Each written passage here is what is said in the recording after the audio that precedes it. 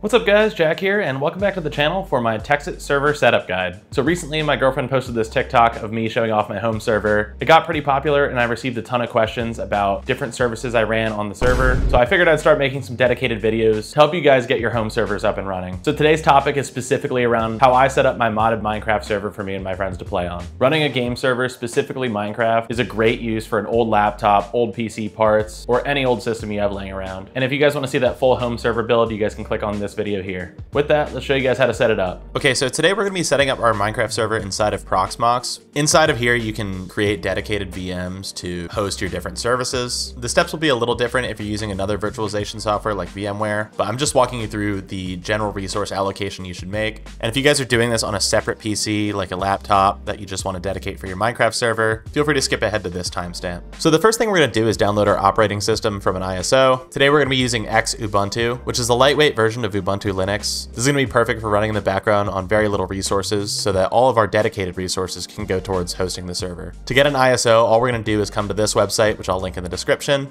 and you can download a torrent file here, or you can click on your specific country, and then you can download the ISOs from here. And then back in Proxmox, we're going to go to our local PVE drive, ISO images, and then click upload. Select that file you just downloaded, and your xubuntu ISO should be available here. So now we're going to go ahead and create the dedicated virtual machine. Go up to the top right to create VM. And for your VM ID, just start at 100 and work your way up. I already have 101, 102, and 103 occupied, so this is gonna be 104, and I'm just gonna call this test server. If you wanna start this server at boot, you can check this box here, but go ahead and hit next, and this is where we're gonna pass in our ISO image. So select that storage where you just downloaded your ISO. So I downloaded mine on local, and then on the ISO dropdown, you can see xubuntu is available here. Go ahead and select that, and we can move on to the next screen. On the system page, feel free to just leave this as default and hit next. For our disks, this is what's going to be used as a boot drive for our system. This local LVM is my M.2 drive. And then for the actual size, if you're running just vanilla Minecraft, 32 gig is plenty. For something like Tekxit 4 that has a lot of mods, I'd recommend bumping that up maybe to like 64. This will give you a lot of extra space in case new mods come out or you need to install any large updates. Go ahead and hit next. And then on the CPU screen, this is where we're going to dedicate our cores. So I have an i7-6700K in my system. It has 4 cores and 8 threads, but inside of Proxmox that shows up as 8 cores due to hyperthreading. So I can go all the way up to 8 in this selection screen here. For vanilla Minecraft, 2 should be plenty. If you're doing some modding, I'd definitely consider bumping this up to 4. For my server specifically, I have 6 cores dedicated to it. I have multiple people playing on the server at the same time, and I want to provide a consistent experience for everyone. So I'm happy to dedicate the extra cores. After you make this selection, go ahead and hit next. And this is the memory screen where you're going to dedicate RAM to your server. Again, this is going to vary based on what version of Minecraft you're running. For vanilla, like 4 gigs is probably fine. But again, for my server, I want to provide a seamless experience, so I dedicated up to 16. To find out the megabytes here, you're just going to go ahead and multiply 1024 by the amount of gigs you want to dedicate. So I have 16 that I want to dedicate, so 1024 times 16.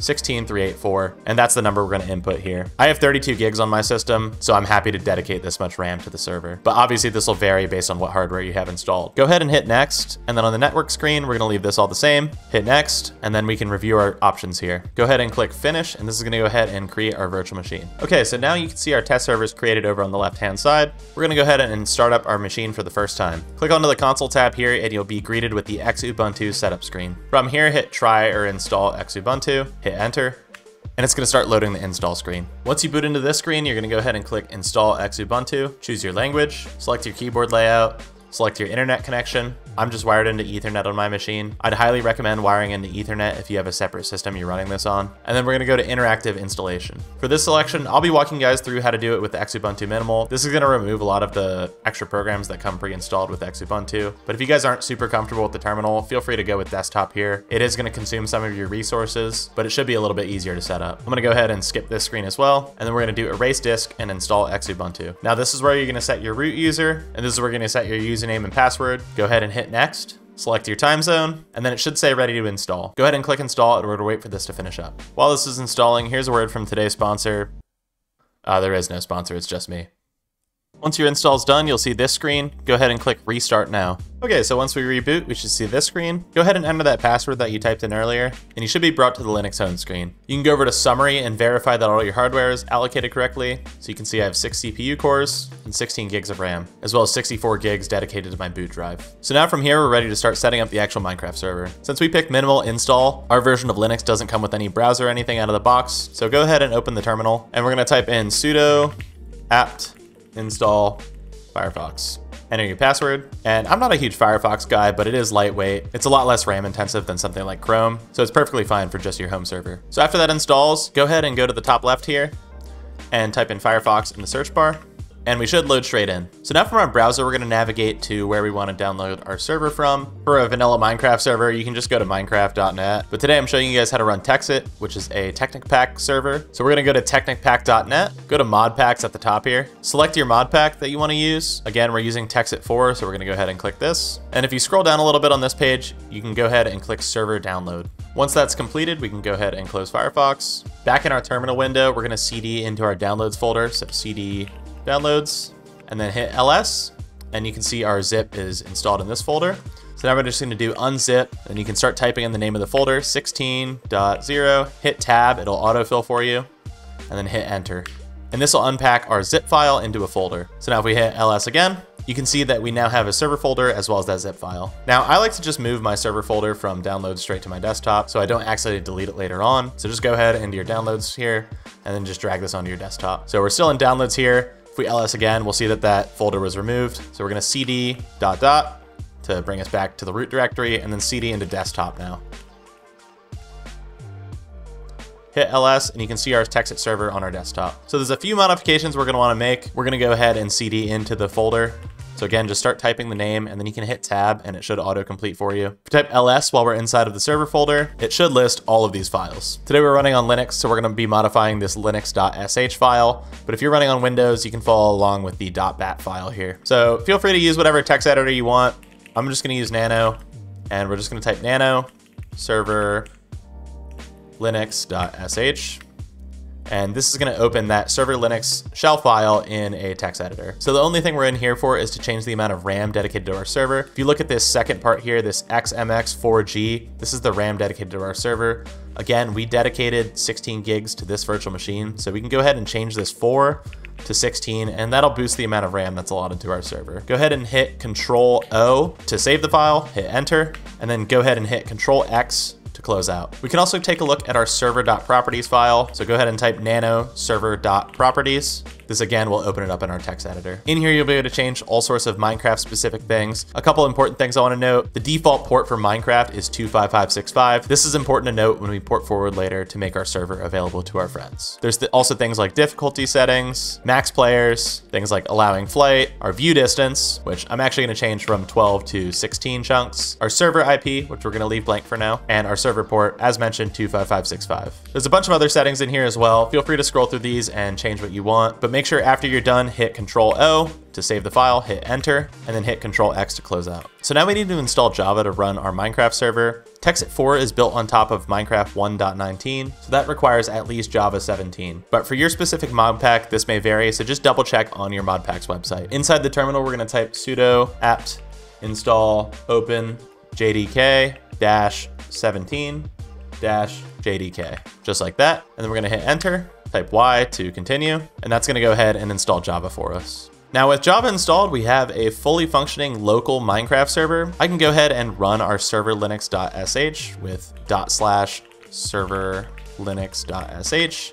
And this is gonna start up our server for the first time. So anyone connected to my network is gonna be able to connect to this server. So eventually you should see this done message when the server is fully up and running. It's gonna take a little bit longer the first time because it's generating a bunch of files as well as the world. But on subsequent starts and restarts of the server, it should be a lot faster. And so now with our server running, we're gonna test our local connection. Go ahead and open a new terminal window. Type in IP space A, hit enter, and this should tell you your local IP that you're gonna use to connect to your Minecraft server. So mine's listed right here after inet, and then it says the IP. I'm gonna take note of this, open up my Tekxit launcher, multiplayer, direct connection, paste in that address, and then join server. And with any luck, your server should be up and running. You can see I'm loaded in here. It's generating the world and all the chunks around me, so it's a little bit laggy right now. For our purposes though, we want our friends to be able to join our server, and that's gonna require us to configure some stuff on the network side, specifically port forwarding. So I'm gonna go ahead and disconnect. So I'm gonna close the server while we set up our networking. To close it, just go to your terminal and type in Control-C. And once this new line pops up in the terminal, your server is down. So a lot of people think port forwarding is a really complex process, and it definitely used to be, but now it's typically pretty simple to do from your ISP's app or website. So this is gonna vary based on what ISP you have. I have Xfinity, so you're gonna have to do this from the mobile app. You're gonna go to View Wi-Fi Equipment, click on Advanced Settings, and then port forwarding is an option under advanced settings. Once this loads in, you're gonna click add port forward. Select your virtual machine from the drop down here. Mine was Jack Test. And then for the port number, we're gonna go ahead and type in 25565.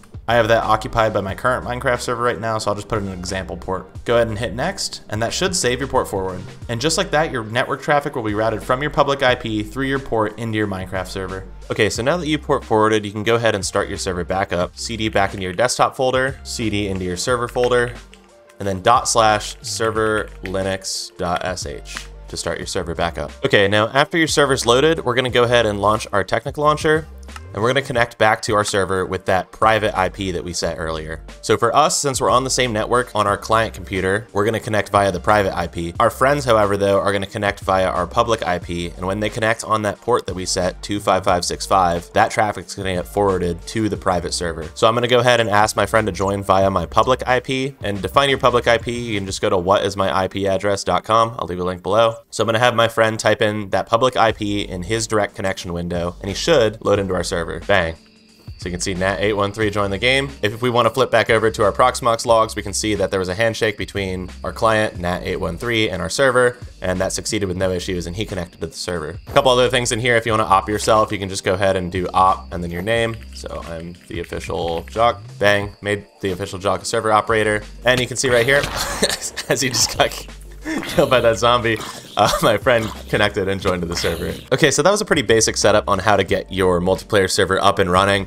I'm gonna show you guys a few things I'd recommend for your friends on the client side so that their experience is as smooth as possible. So if you're running Technic Launcher, something you can do is come into here into launcher options, and then underneath Java settings, you can set memory that you want to allocate to your instance of modded Minecraft. Tekxit 4, for example, has a ton of mods, and it'll get both CPU and RAM intensive. This by default is set to like 1 or 2 gigs when you install Technic Launcher, so just make sure you bump this up. I would recommend at least 4 gigs if you're running Tekxit 4. You can see I have mine set to 12. I have a bunch of RAM in my system, so I don't mind locking up some resources for this. But just make sure to double check what your memory is set to. And if you're experiencing any performance issues, try changing this. Another thing I'd recommend specifically for mod packs that have a ton of mods like Tekxit, make sure you have your Tekxit folder installed on your fastest drive. If you have this loading from like a HDD, it's gonna take like 10+ minutes to load Tekxit every single time. But loading this from an M.2 is a sub 2-minute process. Okay, so that was my guide on how to set up your Tekxit server. I'm really trying to focus on removing that perception of complexity that it takes to run a Minecraft server. People often get intimidated when they hear terms like port forwarding, but with modern technology, it's really simple. And if you followed along with this guide, you should be able to have your Minecraft server up and running within an hour. If you guys run into any issues or have any questions, feel free to link them below. Again, this is a pretty basic setup, so if you guys have any recommendations for improvements I could make, leave those in the comments below as well. So thank you guys for watching, and I'll see you guys in the next one. Peace.